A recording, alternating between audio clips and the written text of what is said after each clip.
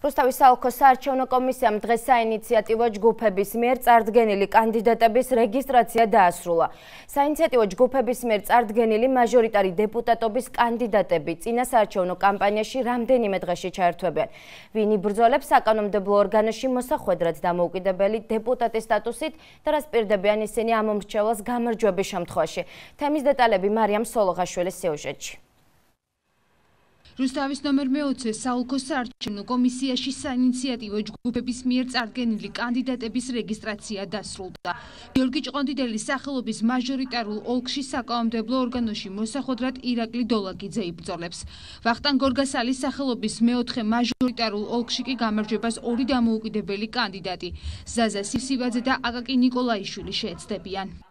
რეგისტრაცია კანდიდატებმა გაიარა მხოლოდ 3 საინიციატივოს მიერ წარდგენილმა. მაჟორიტარი კანდიდატები არიან ესენი. ნომერ 1 გიორგი ჭყონდიდელის სახელობის მაჟორიტარულ ოლქში დარეგისტრირდა ირაკლი დოლაკიძე. ნომერ 4 ვახტანგ გორგასლის სახელობის მაჟორიტარულ ოლქში ყავს 2 კანდიდატი საინიციატივო ჯგუფის მიერ წარდგენილი, ერთი გახლავთ ზაზა სივსივაძე და მეორე აკაკი ნიკოლაიშვილი. მეოთხე ოლქში ერთ-ერთი მაჟორიტარი კანდიდატი, რომელიც საინიციატივო ჯგუფმა დაარეგისტრირა ზაზა სივსივაძეა. სივსივაძე ამომრჩეველს სოციალური პროგრამების დახვეწას, საპენსიო რეფორმასა და უმუშევრობის პრობლემის დაძლევაში დახმარებას პირდება. მაჟორიტარობის კანდიდატი ფიქრობს, რომ ამომრჩევლის მხარდაჭერა მისი ცნობადობის გამო ექნება.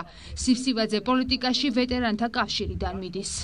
მე თუ გავიმარჯვე ახლა დამოუკიდებლად ის 4 წელი მე მინდა რომ ის ჩემი ამომრჩევლები ვინც არიან შემოწუხონ, გადამოწუხონ, მომაწუხონ, რომ გავაკეთო რაღაც მიზერული მაგათთვის. სამუშაო იქნება დასაქმება, სოციალურის მომატება თუ რაღაცა მნიშვნელობა. რა გეგმა გაქვს თუნდაც უმუშევრობის დაძლევის მიმართულებით? უმუშევრობის დაძლევის მიმართულებით მე მაქვს რამოდენიმე გეგმა, მაგრამ წინასწარ ვერ გეტყვი, შეიძლება 800-ის იყოს 1000-ის, მაგრამ მე ვგულისხმობ რომ 100-დან 200-მდე ერთ ობიექტზე. კონკრეტულად საწარმოებს გულისხმობთ? კერძო საწარმოები არიან, ოღონ არაქართველები არიან. კიდევ ერთი მაჟორიტარი დეპუტატობის კანდიდატი, რომელიც მეოთხე საარჩევნო ოლქში გამარჯვებისთვის იბრძოლებს, ეროვნული მოძრაობა 2017-ის წევრი აკაკი ნიკოლაიშვილია. ნიკოლაიშვილი ფიქრობს, რომ მას მოსახლეობა მხარს საკუთარი სუფთა პოლიტიკური წარსულის გამო დაუჭერს. საარჩევნო პროგრამის მოსახლეობისთვის გაცნობას კი 24 სექტემბრის მერე გეგმავს. მაგუბანში ვცხოვრობ, გავიზარდე. კითხვის 40 წელიწადია უკვე მე 4 ოლქის უბანში ვცხოვრობ. გადაწყვეტილება მივიღე იმის გულისთვის, რომ უფრო ეროვნული ხასიათის პიროვნება ვარ. უფრო ძალიან მინდოდა რომ სხვადასხვანაირად ყოფილიყო, რაც დღესდღეობით ქვეყანაში ხდება.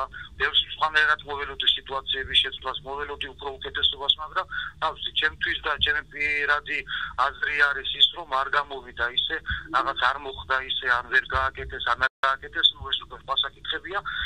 და მის გულისთვის მივიღე ასე უცავიერი გადაწყვეტილება 24 სექტემბერს, რომელიც ჩატარდება მერიის წინ დიდი აქცია და მსვლელობა, ასევე მათ ყოველივე გეგმა, ყოველივე მიზანი ჩვენი თუ რასისთვის მოვდივართ, რა შეგვიძლია, რა უნდა გავაკეთოთ, თუ ქალაქისთვის, თუ ქვეყნისთვის, ყოველივე გაცხადება 24 სექტემბერს.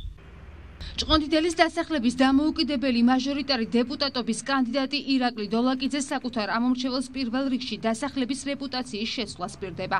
მისი თქმით, წლების მანძილზე ჭყონდიდელის დასახლებას ყველა მთავრობა მეორე ხარისხოვნად თვლიდა. საბოლოოდ კი ეს მის იმიჯზე აისახებოდა და გასაკეთებელი საქმეებიც არასრულფასოვნად სრულდებოდა. დოლაკიძე დარწმუნებულია, რომ ის საკუთარ ოლქში გამარჯვებას უპირობოდ შეძლებს. ადამიანები ზოგადად როდესაც არიან პარტიული სიით და პარტიული რაღაც მდგომარეობა აქვთ, წინა პლანზე ყოველთვის დგება პარტიული ინტერესი.